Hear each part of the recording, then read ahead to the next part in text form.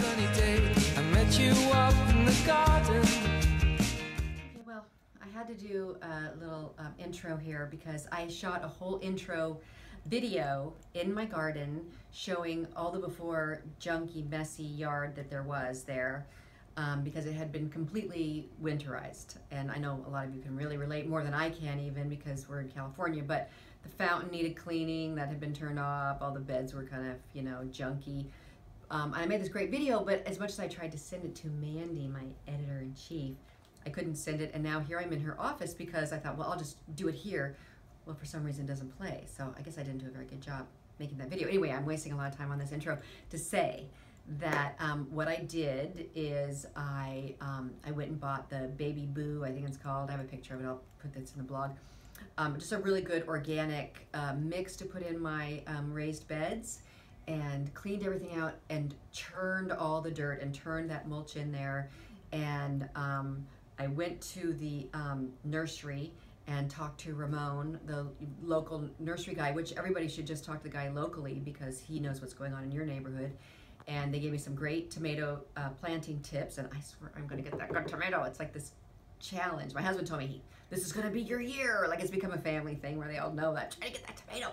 I wanna go to like the, you know, 4-H club or something where, you know, there's the guy with the sheep and I got my vegetables and here's my tomato. But anyway, so I think I covered that in some videos about the planting of the tomato, but it looks so beautiful now and it is ready to go. And so I just want to encourage everybody. I mentioned this probably in one of these tapes, but I don't know if it was the one that didn't work. But it's just so great to have a hobby, and this is a great hobby because you're outside, and it's almost like having a pet or a baby. You go out every day to see what's happening in there and what little guys have come, and is there a new little strawberry, or what's that bug doing there? Get rid of him. What's that disease leave? You're out, you know. So it's a great hobby. I should just be a spokesperson for the Gardeners of America Association to say this is a great hobby. And also, as I said somewhere, I think in when I was filthy and exhausted and eating my orange yesterday, is it gets you outside and you're doing something else. You don't even think about snacking or eating or doing whatever, and you're doing it. But I will say, as I'm getting older, I'm kind of doing too much. Like, I went to an event last night and my hips and everything were just killing me, and I thought, if anybody asked me to stand up, it's going to be a whole like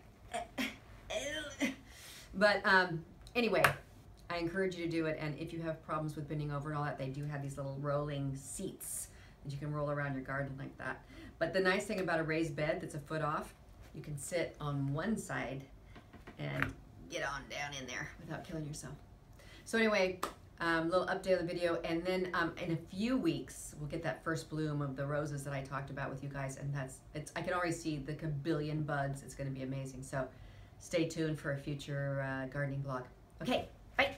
Okay, now my soil is prepped. My drip lines are all over the place, but I'm going to lay them out as I go. And actually, this garden was set up to do a different plant every foot, which is crazy. For a small garden kind of thing, but I'm going a little bit wider than a foot. And I'm going to have my banana peels I've been saving. I'm going to throw these in here too. I don't know if it's going to make it better or worse, but I'm all into this banana peel thing.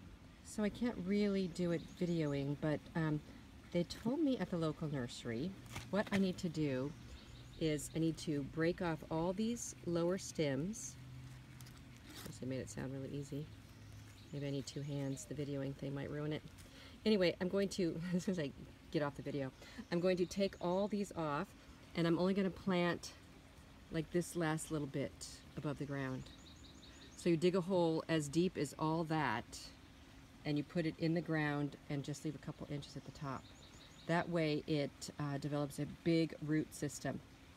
So they tell me. I am on the endless quest every year to get the great tomatoes. So, all right, I'm going to plant these and I'll get back to you. Okay, this is the craziest thing. I had to dig such a gigantic hole to make it be just a few, maybe 2-4 inches above the ground. So if the ground is here, oh my gosh, it almost seems too high still, but honestly, I don't know how much further I can dig. Okay, Ramon, I hope you're right this year. I'm going to keep digging maybe a couple more inches. Yeah, I survived that dig out. And I put them, and I've mentioned this before, on these vertical tomato cages, or sort of V's. Down here I put an artichoke here in the corner with the sun. Hopefully that'll be fabulous. But so these just grow straight up and you just tie them as you go. But I put them all down low. So the secret, like this one, buy a tiny plant and then you don't have to do much. Okay. Spacing out the corn. I'm sure I'm overplanting, but I like the lush. So I kind of set them all out before I actually planted them so I can move them around like I just did, because I had 3 or 4 extra that didn't fit, so I squished them more together. But I kind of like overplanting. I think it's kind of fun. It's a 6-pack, what are you going to do? Okay, I've got it all planted.